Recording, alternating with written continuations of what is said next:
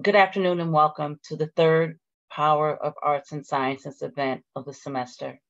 This series of virtual events brings together the arts and sciences community to celebrate the power of the liberal arts to transform thinking, spread new ideas, and positively impact our communities. I will serve as the moderator, and let me first introduce myself. I am Lori Davis, CEO and founder of Lori Davis Consulting. Headquartered in New York City, we are strategic planning and organizational design practitioners who serve a wide variety of clients across both public and private sectors. I am a member of the class of 1984 with the BA in Economics. I currently serve on the Gephardt Institute National Council and as co-chair of the New York chapter of the Black Alumni Council. I earned my MBA from the University of Chicago Booth School of Business, and my daughter, Chloe West, class of 2023, is part of the third generation and fifth member of my family to attend Washington University. In a moment, I will introduce Professor Clarissa Rile Hayward. She will give a brief overview of some of her research, and then I will read from questions that were submitted by the audience ahead of time. Also, please feel free to submit questions via the Q&A box at the bottom of your screens throughout the presentation and the conversation. Now, it is my pleasure to introduce Professor Hayward. Professor Clarissa Rile Hayward has been a professor of political science at Washington University since 2007. Two of her favorite classes to teach are Intro to Political Theory, which is mostly for first-year students, and Democracy, Theory and Practice, which she teaches in the years leading to an election. She is also the Dean's Fellow for Policies. Her work in this area helps ensure that faculty in arts and science receive clear, consistent, and equitable guidance. Another hat she wears at WashU is that of WashU parent. Her oldest son, Aiden, graduated from the law school, and her middle son, Eli, is pursuing his Master's of Social Work at the Brown School. Some of you may already read about Professor Hayward's research in the Ampersand, the Washington University Arts and Science magazine. She's an accomplished scholar and is co-editor of the American Political Science Review.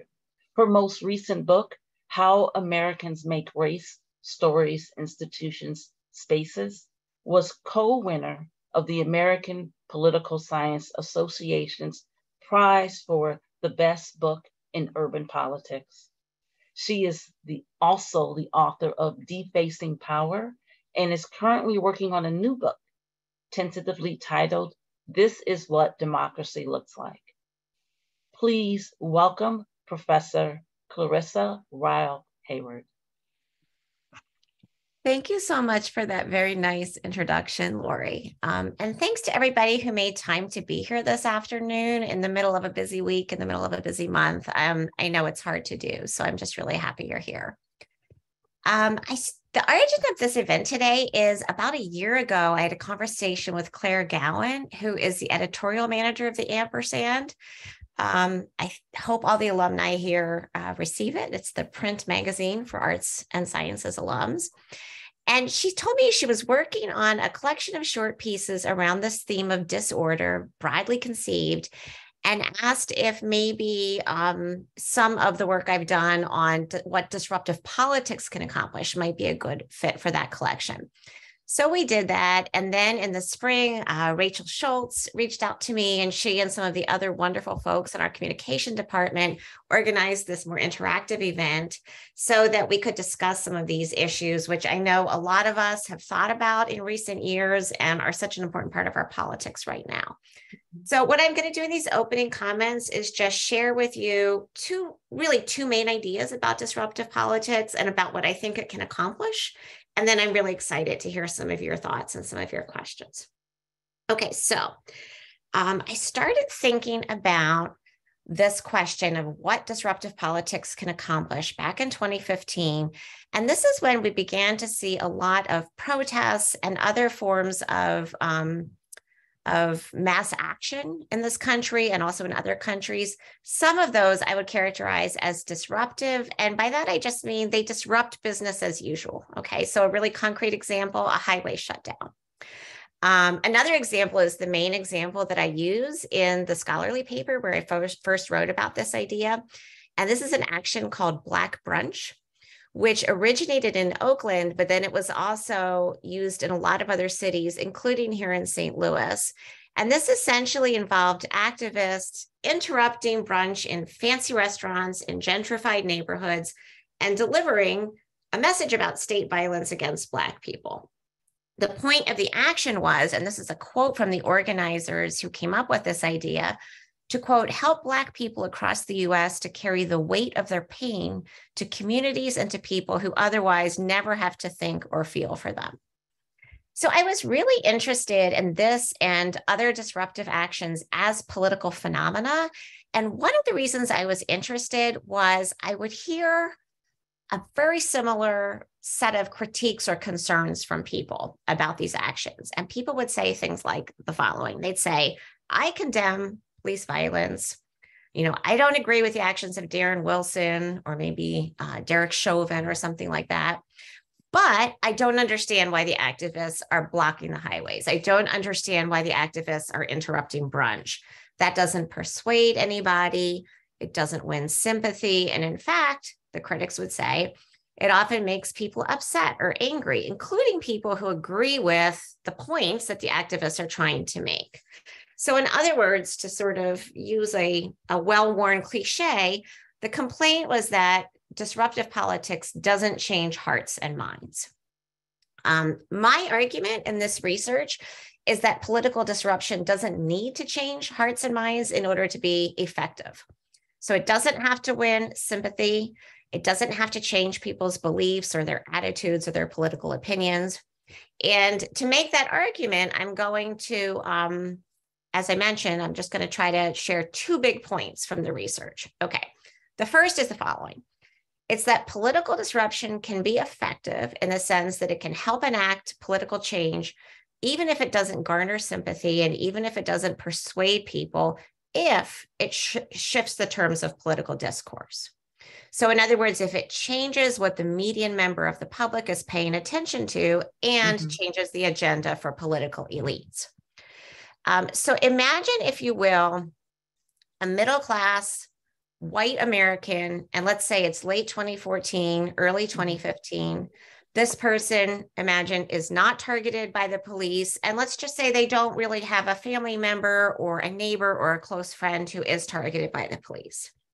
Maybe on some level, this person knows that there is a police violence problem in their society, but their attention isn't focused on it. And I'm going to return to that point in a minute. But for now, I just want to say, let's imagine that there's a disruptive political action, like maybe activists disrupt their brunch or they shut down the highway they're driving on, and it compels them to pay attention to this issue.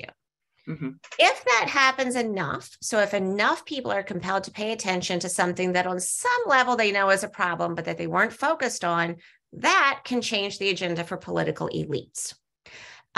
Very concrete example, think about Democratic Party elites over the past 8 years or so.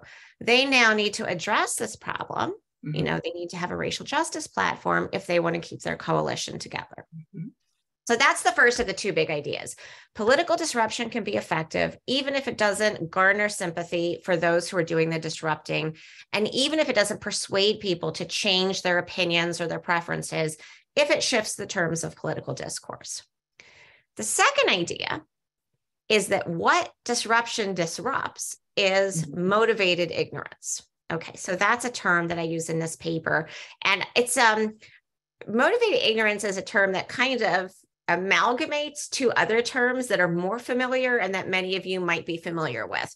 The first one is motivated reasoning. So probably many people have heard of motivated reasoning. And this is just the idea that much of the time, most people are not sampling the world around them in an unbiased way, looking for information and evidence, and then forming beliefs like little rational computers. Instead, we often sort of seek out and we disproportionately weight evidence and information that supports beliefs that we want to have. Okay. So suppose, for example, I have a preferred candidate who I want to win an election next month. Maybe I will pay more attention to their accomplishments and their successes. Maybe I will disproportionately weight blunders, even objectively small blunders that their opponent makes. That would be an example of motivated reasoning. And that's one of the two terms that I kind of combine to get motivated ignorance. The other one is willful ignorance, another common term. This is the idea that sometimes people choose not to know. Sometimes people deliberately avoid knowing certain things that they don't want to know. And that could be for a whole variety of reasons. But maybe, for example, they want to avoid being blamed for contributing to some harm. Okay. So an example that often gets used in discussions about willful ignorance is a man named Albert Speer, who was a high-ranking official in Nazi Germany. And he wrote in his autobiography that he deliberately avoided going to concentration camps and inspecting them and learning what was going on. And he writes, quote, "From fear of discovering something which might have made me turn from my course, I closed my eyes," end quote. Okay, so that's willful ignorance. He's willfully, he says, closing his eyes because he doesn't want to learn something that would interfere with him performing his duties, turning from his course. Motivated ignorance, which is the term I'm introducing here, is like willful ignorance in the sense that you are closing your eyes, but it's like motivated reasoning in the sense that it only works if you sort of trick yourself. So if I were to say to myself, to go back to my preferred candidate example, if I were to say to myself, well, what I'm going to do as I watch this debate is disproportionately weight the successes, the good answers my candidate gives, and really disproportionately weight the opponent's mistakes, that actually wouldn't help me form the belief that I want to have. I want to believe my candidate is actually really doing better. Right? So I can't be consciously aware of this strategy that I'm reasoning in a biased manner if my motivated reasoning is going to do its magic. And that's kind of what I think is the similar thing between motivated reasoning and motivated ignorance. And here's very specifically what I mean by motivated ignorance. I have this idea that sometimes people are motivated to not know a very specific subset of things. These are things that that implicate them or render them complicit in practices that benefit them, but that also violate their ethical principles. Okay. And the idea here is it's not enough to know that you're ignoring the evidence in a way that you're consciously aware of. It's not enough to just like not know. You also have to not be consciously aware of your ignorance. Okay. So I'm going to give you a really concrete example. Maybe somebody is motivated to not know about oppressive labor conditions in a sweatshop where their clothing is made. Okay. That information is super, super easy to find, actually. So if you just Google, I actually did it this morning to make sure this is still the case. If you just Google something like what brands use sweatshops, you can find many articles and reports and lists, and they will tell you the brands. But let's suppose that I really like wearing the clothing from one of those brands, and I really like that it's relatively inexpensive. And let's also suppose that, like most people, I want to believe I'm a good person. I don't want to believe that just because it benefits me, I'm doing something that I participate in a practice that I regard to be unethical. I might avoid or ignore readily available evidence that the clothing I'm wearing was produced in a way that violates my principles. If so, my ignorance is motivated ignorance. So it's motivated by my desire to enjoy this relatively inexpensive clothing while also thinking of myself as an ethical person. Now, if you can interrupt my motivated ignorance, what will you do? You're going to make me sort of confront this contradiction between what I'm doing and what I think is right. You don't actually have to persuade me of anything. So if I'm committed to supporting sweatshops, I will just say, great, I'm wearing sweatshop clothing. So you're not changing my mind, and you're also not winning my heart, because I already feel and I already think that this is wrong. So the idea, and this is the second piece of that, is that if you could do that, not just to me, but to many people, some critical mass of people who, like me, already feel and think on some level that sweatshop labor is wrong, you might be able to exercise agenda setting power, which is kind of like that first main point. You might be able to shift the terms of political discourse, and you might be able to shift the agenda for some political elites. So I'm going to just end by just giving you the argument in a nutshell. The article I wrote is called Disruption, and the subtitle is what is it good for? But what I really mean is, what can it accomplish? What can it do politically? And the answer is, it can enable people to exercise agenda setting power. So it can enable them to shift the terms of political discourse by interrupting the motivated ignorance of a subset of their fellow citizens. So that is the argument in a nutshell, and I'm looking forward to discussing it with you. Okay, excellent. So let me dive into a couple of questions. One of them actually speaks to the Black brunch protests, and the question specifically is, what struck you about the Black brunch protests specifically when you heard about them for the first time? Okay. Yeah, that's a terrific question. And I really was drawn to them, as I said. Well, first of all, I was drawn to them because as a St. Louis resident, I was paying very close attention to what was going on politically here in 2015. And I was drawn to these criticisms, the ones that I described, where people said, like, but that doesn't persuade me. And in fact, it might make people angry. And I thought that the criticism, it wasn't false. I do think that you can make people angry when you shut down the highway or you interrupt their brunch. But I also just had this kind of like this hunch that they were still doing something effective, right?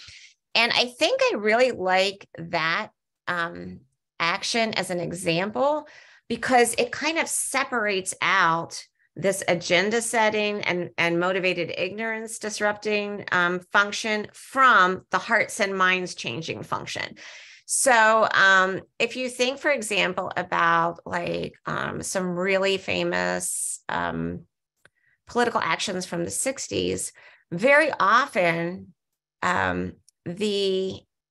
if you think about, for example, like Birmingham, like the protesters were very sympathetic, and the Birmingham police were very unsympathetic because they were like training fire hoses on small children. And so I think that's a really interesting example, but I think too many things are going on at once. So what I really wanted to do is kind of boil down, like, what specifically is the disruptive political work, the political work of disruption, as opposed to persuasion or something like winning sympathy.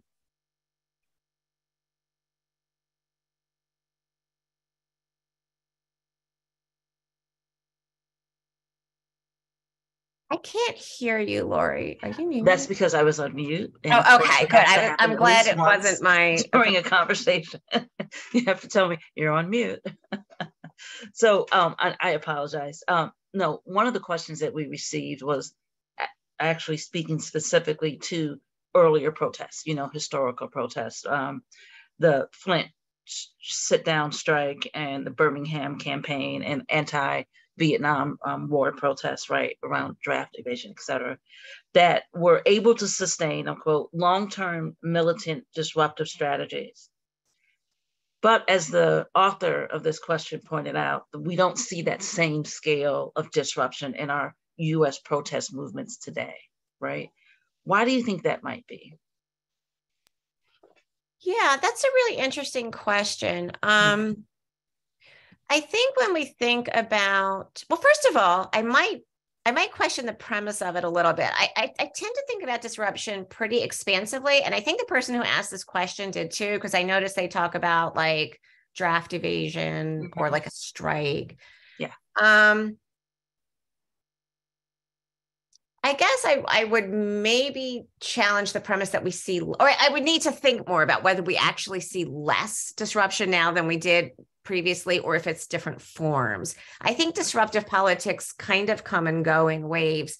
But the other thing is, I think in general, it's very hard to sustain disruptive politics or disruptive actions for a very long period of time. They're costly. You know, when you put yourself at risk. If you strike, it's costly to you in terms of resources, in terms of your job. If you are evading the draft, or if you are shutting down a highway, you face legal risk and even physical harm. So I think it's hard to sustain it long term. Mm-hmm. And I guess one thing I'd really want to stress, and maybe this is a good point to do that, is, so the article is called Disruption. What is it good for? The answer isn't it's good for everything, right? Mm-hmm. So the answer is it's good for one thing. It's good under certain sets of circumstances for mm-hmm. making people for interrupting motivated ignorance in a way that can do some agenda setting. Once that happens, more work is to be done. So in other words, the example of, a lot of the really iconic disruptive protests from the 1960s, the more work that was to be done had to do with negotiating legal and other forms of structural changes. So, I do think there's a sense in which you disrupt and you agenda set, and then you move on to, another mm-hmm. Another process or another phase, mm-hmm. the point of which is to actually enact the changes. So I think it's always costly. It's always hard. And I think it would be a bad strategy to just disrupt, because you can't do that for a very long time. Right. And I would interject that is our studies focus on the disruption and maybe less on all the setup behind that moment of disruption, right? Because the moment of disruption, the sit-ins and all of that, there was a lot of thought, a big agenda, right? Well thought out, well researched, et cetera, that we don't necessarily spend as much time studying to understand that these moments of disruption weren't in fact isolated. They were part of a continuum. And we also had people who were in place to continue the dialogue around the policy table, right? And other tables. But when we look at it from, maybe what we've studied or what resonated with us, it might have been the disruption and not the fact that it was part of a whole arc, right? So yeah, definitely. Absolutely. I couldn't agree with you more. And I think that, right, exactly. Yeah. And what about our current media environment, right? Question that came in was, do you think the agenda setting power of protests is constrained by our current media environment? Because that's one thing that's markedly different between this time and the previous times that were referenced. Yeah, I think that's a really interesting point. I think the media environment is very important, and it was in a different way in the 60s as well, because it was, television was the big exciting new medium at that time that was able to, enable activists to do some agenda setting by staging these confrontations in ways that reached viewers, through their televisions. So now we have, I think probably, there's new challenges, but also new opportunities that are presented by some kinds of new media. So I do think that much like television, social media and other new media can provide opportunities for amplifying and for spreading the agenda setting move. So for example, I don't go to those brunch places, right? But I learned about it through Twitter, and you can look at YouTube and see some of these actions. And I think that in some of these recent protests, for example, Black Lives Matter protests, some of the things around the pipeline, activists have made very excellent creative use of social media. So I do think there is, a real downside and a real concern about people getting a lot of their news from social media. We definitely saw that in 2020 and continue to see it. However, I do think there's also opportunities to use some of these platforms to, for example, document police violence. The fact that we have little camera, little video cameras with us at all times has in a way enabled activists to make creative use of some new social media. And also just to get the news out about what's going on with a movement to mobilize other activists. I think that some new social media really provide opportunities in that sense. And I guess one last thing I'd say about this is, compared with, say, 50 years ago, another advantage is it enables movements to be more decentralized, which I think makes it harder for those who would oppose them to kind of immobilize them by targeting like a key organizational leader. So I think that decentralization obviously can be a challenge, but also can be an advantage. So one question that just came over, which I think is interesting, so I want to ask you two questions. One is, sure. A couple different things, so it's complicated, right? When does political disorder become civil disorder? One question. Okay. And also, was the January 6th events, or were the January 6th events considered political disruption? Yeah, and I can see why those are very closely related questions. Okay, so let me try to answer that first by saying how I would think about, or how I would define political disruption. So in the article, like the academic article, I'm drawing on some various ideas, but including from a scholar named Frances Fox Piven, who talks about disruption as withdrawing cooperation from a power relationship. So, okay. So I would say, so that's disruption for her. I would say political disruption is withdrawing cooperation from a power relation, either with a view to or with the effect of making some kind of a change in political structures. And by that, I just mean something like a law or a policy or an institution.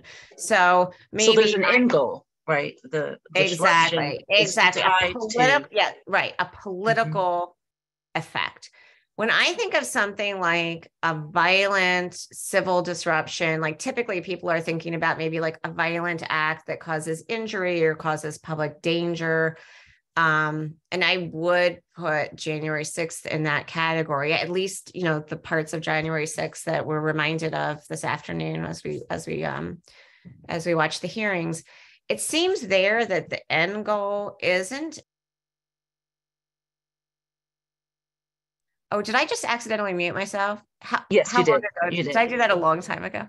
No. You just, okay, good. So I would say, like, if the goal is violence, if the goal is threatening or harming or destroying property, that's different from a political effect of actually getting an issue on the agenda in order to then negotiate and try to maybe change political institutions or reform laws or something like that.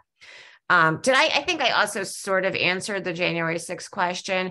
I mean, I think, and I should clarify by saying, I do not mean to be suggesting that political disruption only affects change or only works when it's done from a progressive cause. I think you could have conservative political disruption that agenda sets, that gets issues on the table and that affects political change. So I happen to have used, sort of like a progressive example as political and a more anti-democratic example as civil.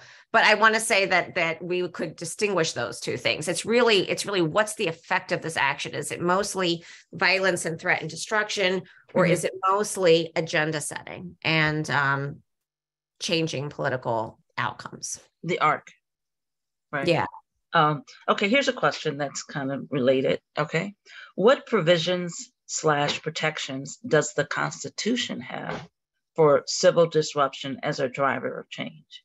It is, of course, the most powerful tool in a democracy, but also easily used to target protesters. Right. Yeah, it's a good question. It is, as we were talking about before, pretty, as far as political actions go, it's pretty high stakes and risky compared with, voting or making a donation or something like that. So I guess I should preface this by saying I'm not a lawyer, I'm not a constitutional scholar, but I at least, have, I think, some basic understanding that in this country, we have First Amendment protections. We can assemble, we can express our views. We can do that, including by coming together with under a certain set of circumstances to protest. But there's all kinds of things that we are not constitutionally protected. So my participation in a highway shutdown is not constitutionally protected. And the interesting thing is, I think a lot of the movement in this area is at the state level. So the question is about constitutional protections. And I would if I wanted to get more specific about that, I'd look into state constitutional protections and state laws.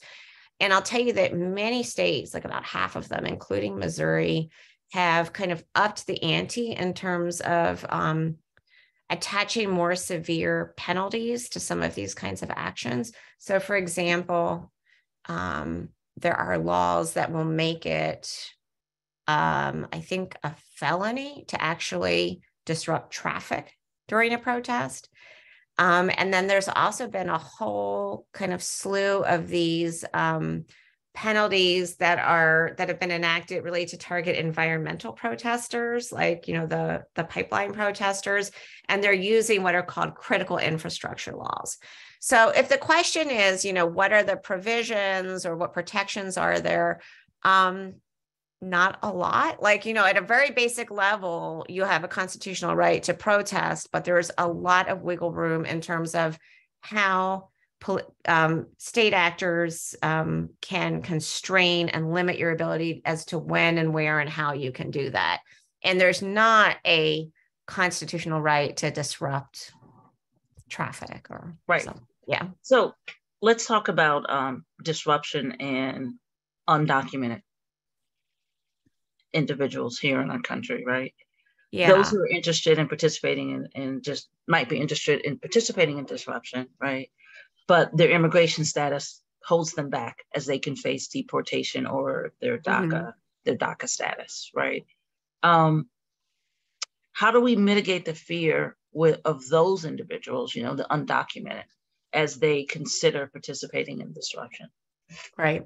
I think those are really important concerns.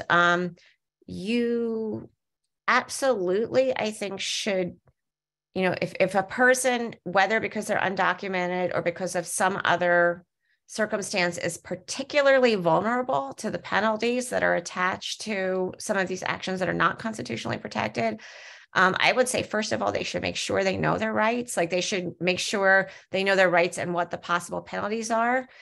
And, if those penalties are unacceptable, I would suggest that maybe they participate in other ways and let more privileged people take those higher risks. So I don't think anyone could ever expect or say it's obligatory for a person to risk deportation, in order to participate in one of these more disruptive political actions. Maybe they want to help organize the action and, maybe be behind the scenes and let somebody step forward who's not at risk of deportation. And I think, it's one of the really tricky questions. And you and I have talked about this, Lori, which is how do you think about responsibility to participate in enacting these kinds of changes and responsibility for taking on risks? And I would say that's a big question, but one important dimension is how privileged are you and how able are you to absorb those risks? Something everyone should consider, right? As you said before, with state laws being what they are, and they vary state to state, the Constitution says you can protest. You said this earlier, that it doesn't say how, right? And one of the things that you've said several times, and I think it's worth repeating, is, there are a number of different ways that you can disrupt the status quo, voting being one of them, right? You can cast your, or raise your hand and be clear in your desire for change in a variety of different ways. if I can paraphrase what you said. Right. And just, Right. you know, to even add on to that a little bit, like I was thinking about some of the protests here in St. Louis in the past 8 years or so. And, you know, it's a large number of people and not everybody is in the highway. So if you're somebody who cannot afford to get arrested, that doesn't mean you can't be there. And like your presence can support and encourage and express solidarity with those who are doing those things. So there's really a very wide range of ways to participate. And we can educate ourselves on those. Right. Okay. Let's talk a little bit about the role that media plays, the media plays, right? In political disruption. What do you think?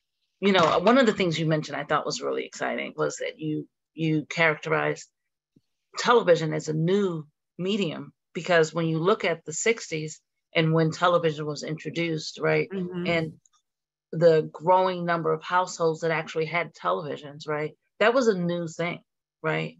And that was a tool that was leveraged, right? Because people knew that there would be eyes on, and it wouldn't just be in the local newspaper, right? So in theory, the media still has a role to play, right? Or a role that we can welcome them to play. But I would just love to know a little bit more about what you're thinking in terms of, you know, the opportunity possibly that we have to leverage the media.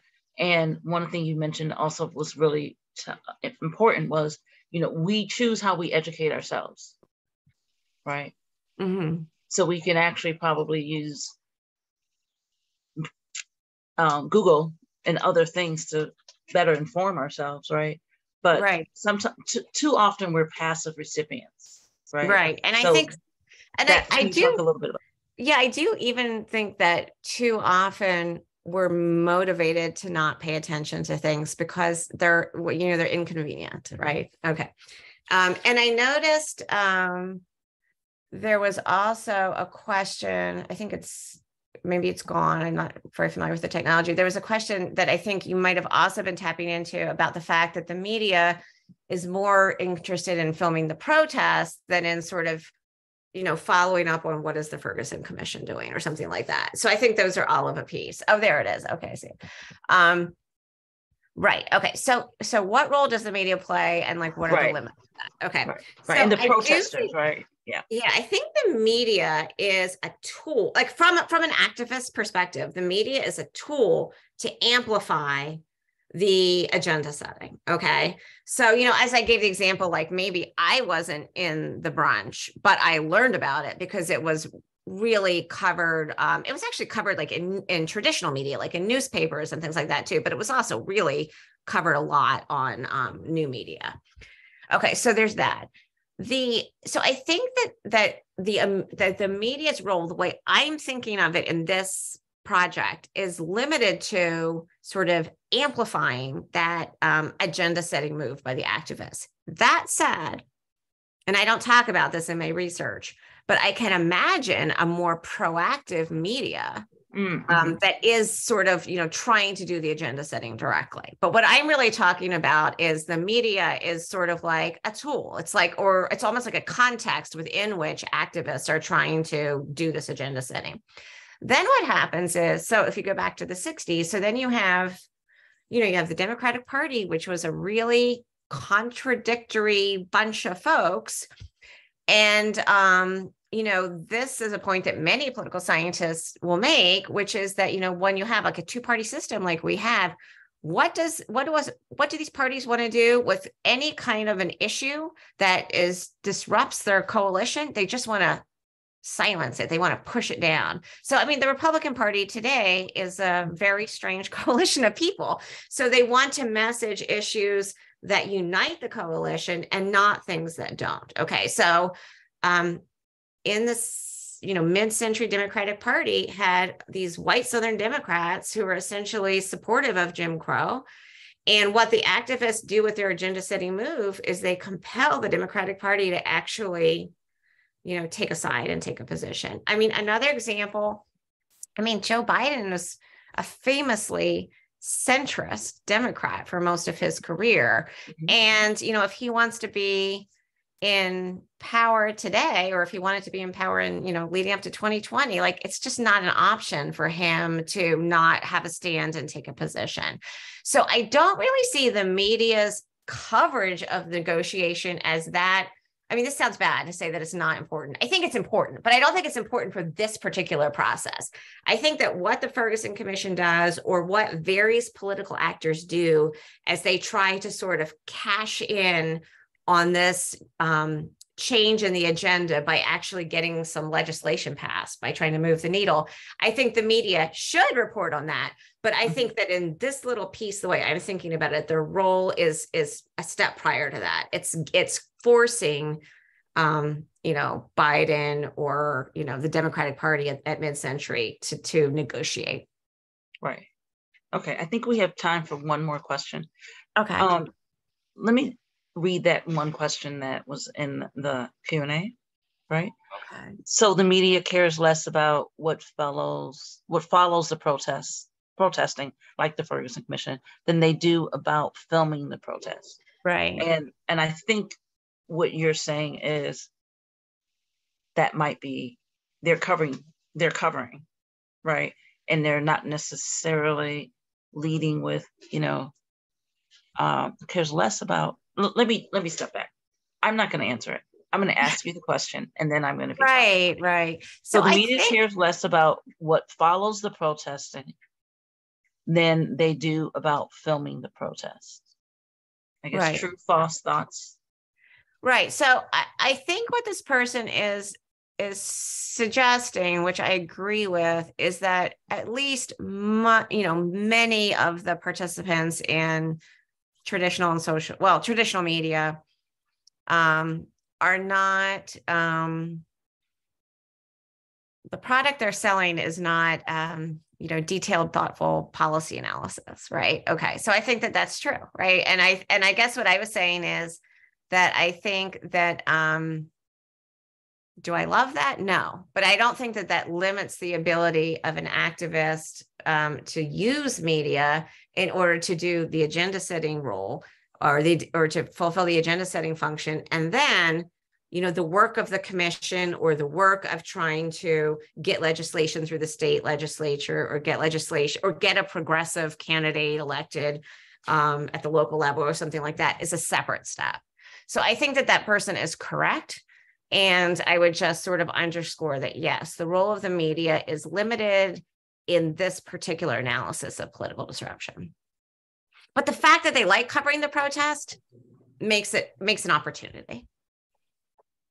A tool, once again. Exactly. Yeah. Right. I'm gonna sneak in one last question. Okay, sure. How do you personally advocate for social and political change as individuals who are on this call? Oh, how do the individuals on this call? How do you personally advocate for social and political change?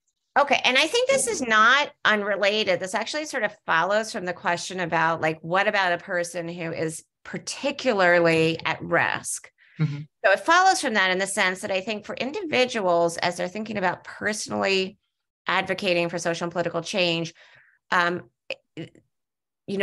there's a lot of different roles that can be played. And I think the kinds of considerations that should go into answering that question for oneself are, what are my important, values? Mm-hmm. What are my sort of powers and privileges and talents? What am I good at?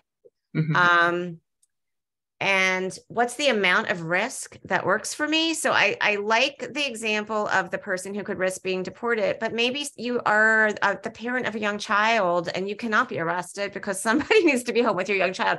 So, I think you have to think about, like, what are the tools and the resources that I have and that I can bring to the table? And then I think it's really important to connect with others, because none of us can figure any of this out on our own. I think it's really important to come together with people who have different life experiences, different skills, they're willing to do different things, and to kind of pool your intelligence and pool your resources. Because, at the end of the day, most of us are not going to be politically powerful individuals, but together we have more power than, one politically powerful individual. So the thing to do is to figure out, what can I contribute and who can I match my capacities up with, so that working together, we can shift the political conversation and move the needle on some issues that are very important to us. That makes sense. You have been a breath of fresh air, as always. I've really, really enjoyed Thank you so much. I really enjoyed it. I enjoy our conversation. And I want to just make sure that we end with gratitude for your time and your energy and all the work you've done. And thank you, everyone, for joining. The next Power of Arts and Sciences event will be held on Thursday, November 10th at 4 p.m. Central Time. Aurelia Stachter, may have butchered her name, let me apologize. She's Assistant Professor of Sociology, will be here to discuss her research on neighborhood branding. And you can learn how online rental ads may be impacting housing segregation. A link to the registration for that virtual event will appear in the chat. And on behalf of Arts and Sciences at Washington University, I want to thank all of you for a great afternoon. I want to thank you again, Professor Hayward, and wish everyone a wonderful evening.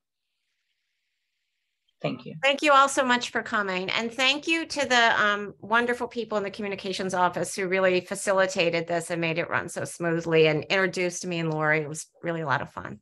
That was great. It's great. I've really appreciated having this opportunity to get to know you. Thank you, everyone.